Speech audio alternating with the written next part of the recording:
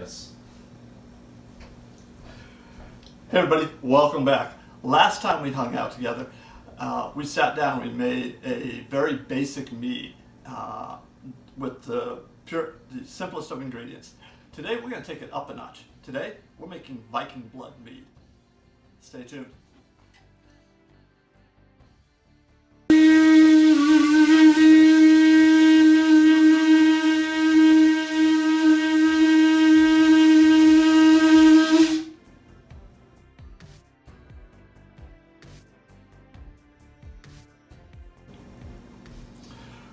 So again, welcome back. Now, Viking blood mead. Mead always starts with honey, so we've got honey here. And when we look at our ingredients on the honey container, it says ingredients, honey. That's it. Don't get anything else, just go with straight up honey. No preservatives, anything like that.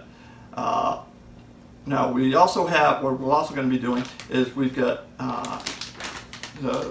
we're using dark sweet cherries. I was trying to find tart cherries, I couldn't find them. We're going to try it with the sweet cherries. So this is kind of an experiment. I've not done this before. We're going to find out, see how it comes out. I'm also going to be adding in a couple cloves. And we'll be making some tea here. Be using a blackcurrant tea and adding that in as well.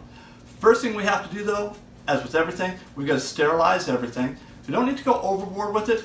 I've got a spray bottle to sterilize with. I've got a bucket of sanitizer right here. So I use Star San with hot water in there. So let me get everything sterilized and then we're going to get started. So starting off with frozen cherries here. That will allow the cell membranes to open up first. It'll bust those cell membranes and allow more of the juice and sugars and stuff to get out into the mead itself. Now we want to go ahead and we're going to warm these up for about 15 minutes on the stove, and then we'll get into our other ingredients.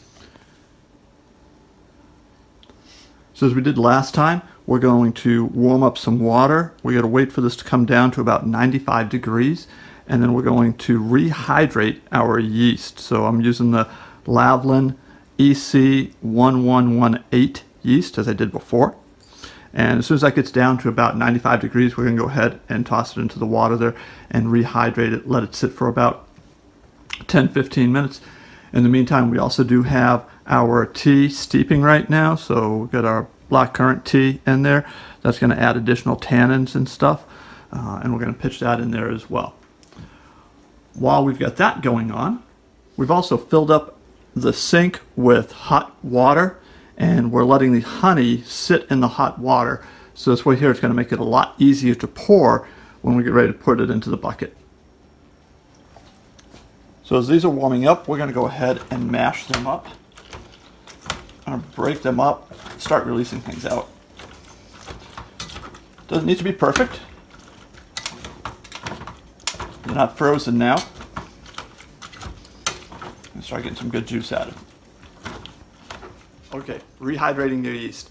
So if you look on the back of the packet there, it will tell you how much water to use. I use that as a rough guideline, but more importantly is what temperature to reactivate the yeast at.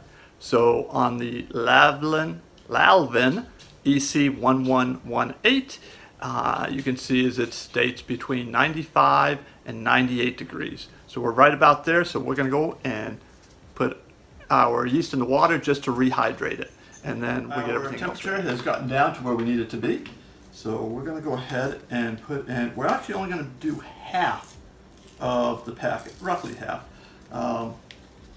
because we don't need to use a whole packet. If we were making 5 gallons, I'd use the whole packet. But where we're only making a gallon, because this is an experiment. I've not done this one before. I'm only going to use about half a packet here. And the rest of it, we're going to just fold this over. And we'll tape it up and put it back in the fridge.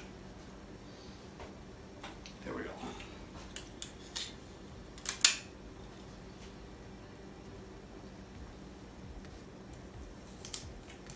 So we can use this next time. Here's a stir. We're going to let that go about 20 minutes, 15, 20 minutes, according to the instructions on the packet. And in the meantime, we're going to go ahead and get our water set up.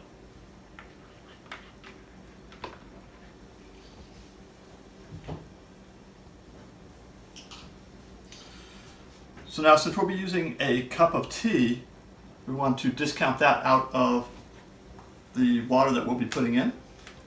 So to do that, I have another cup, just like it. Hey! Fill that one up. Same level that we have with the tea. Set that aside, we won't need it. We'll use that to water the plants with. Go ahead and add our water.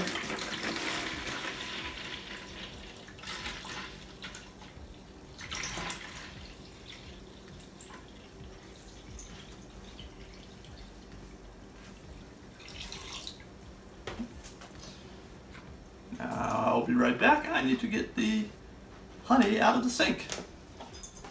All right. Now with our honey, take this off.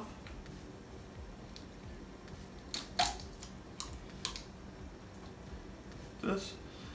And we're going to put in our tea first. Set this out of the way, we don't need this. And we're going to toss in 2 cloves. 2.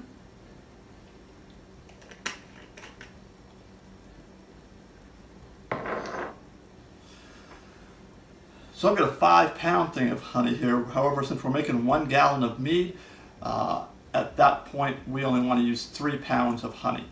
So to do that, we're going to get our scale out. Set this on our scale.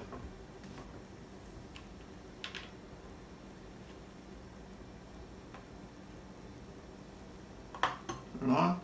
We're going to zero out the scale, and we'll add in the honey until it hits 3 pounds. Got to zero it out. And since we warmed it up, it pours out very nicely.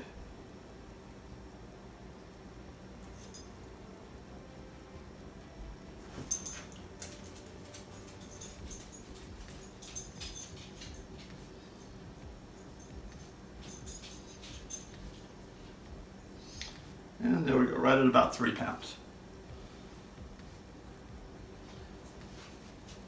Put this over here. Cap it. So we'll use this for our next batch, which you'll want to stay around for. Our next batch that we're making after this will be Dragon's Breath mead. That will be fun. That'll be in the next video. Okay, so what makes it Viking Blood mead are actually the cherries. So we've already cooked these up here. We need to add this in as well.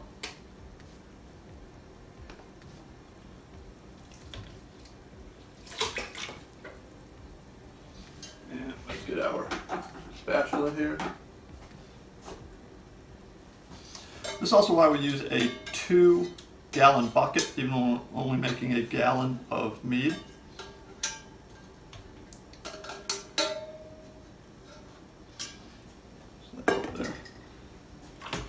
Stir it up in here. This is going to affect our weight differently. So we're going to want to take a hydrometer reading of this.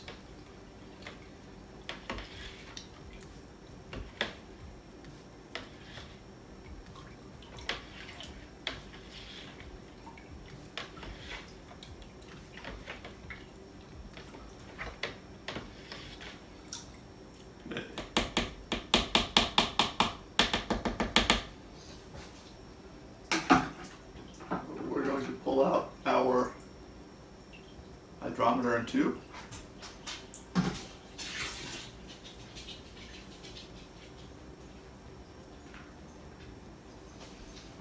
And again, everything's already been sterilized.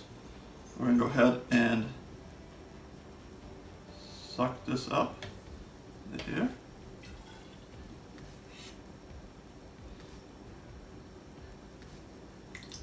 And we'll be able to put this right back in here.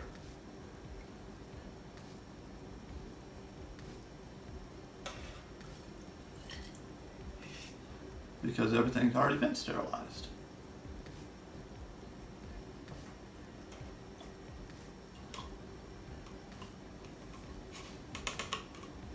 Put this in. And when we put this is a hydrometer, it will tell us what the weight is, or roughly what alcohol content we should get out of our mead. But when you put it in, there's some bubbles and they'll attach to the side of it. So as we put it in, we want to go ahead and give it a spin. And that will help to knock any bubbles off of it. So we can get a truer reading. According here, it's saying 18–19%. Because of our yeast that we're using, we should probably expect closer to about a 15%. So this will have a little bit of sweetness afterwards. And we'll go ahead and put this back in to our sanitation bucket, because we're going to use this for our next batch also, which is when we're going to be making dragon breath mead. That looks really interesting, and I want to give that a try and see how that comes out as well. So we're going to wait a few minutes, wait for the yeast to finish rehydrating, pitch it in here. In the meantime, we're going to go ahead and put our lid on. Our vacuum seal here, our airlock, has got Star Sand water in it. So I took some of the water from our sanitation bucket, put it in here. That's going to kill anything that tries to climb through there, and it won't be able to get into our must. Okay, so our yeast is about ready now. We're going to go ahead and, somebody else had mentioned about adding in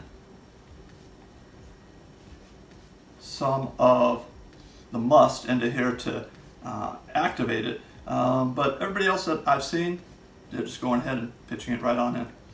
So we're going to go ahead, and why they call it pitching, I don't know. I'm going to kind of do it as gently as I can.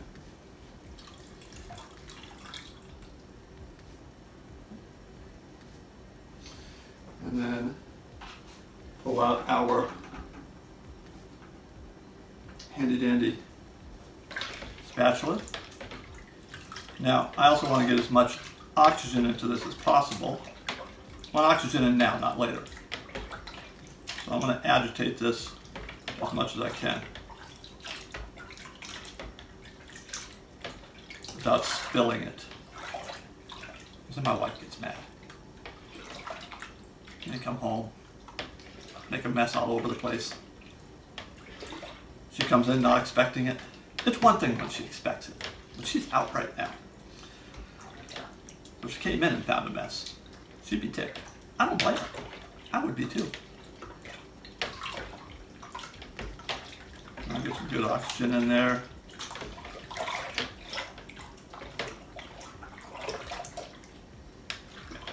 That'll make me a mess.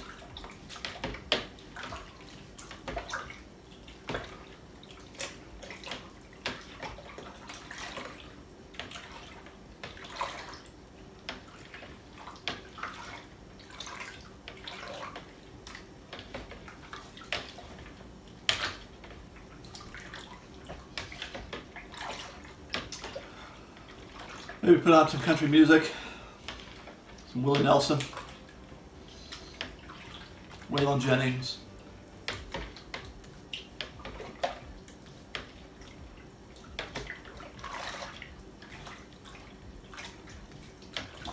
All right then.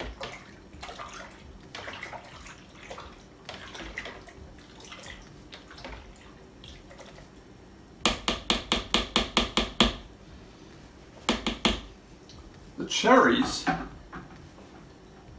people said, hey, you need to use a chemical nutrient to put in there with the yeast. But from everything that I'm reading, and they were saying it's been proven that raisins don't work and stuff like that. You know, the way that I've been making it, it's been working for me. Comes out nice, I enjoy it. People that I give the mead to, they enjoy it. So in this case here, the cherries should provide the needed nutrients for the yeast to continue. And we're going to just cover this lightly. And we're going to give it a couple minutes to start activating. I actually want to see it start activating here. And then we're going to close it down tight.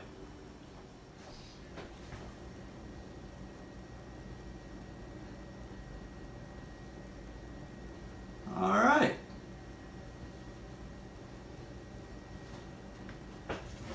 There we go.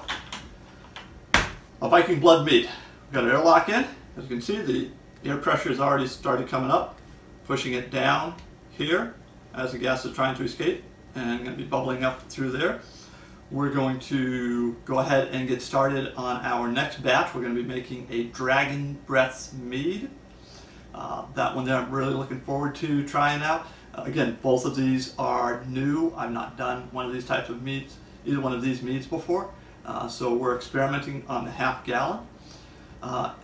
If you like the video, do me a favor, give it a thumbs up below, click the subscribe button, and you'll get notified when you come into YouTube that I put out new videos, especially where I'll be posting out the videos to follow up on how these came out. You'll want to find out how that comes out. So click on the subscribe button and you'll be notified when you come into YouTube. And if you click on the mysterious bell icon that's somewhere around here, you'll get an email notification when I come out with the next videos. So we've got some, click the subscribe button. I've got a button right here. And some other videos over here. And if you like them, again, give me a thumbs up and subscribe. Appreciate it. We'll see you next time. Thanks for hanging out with me.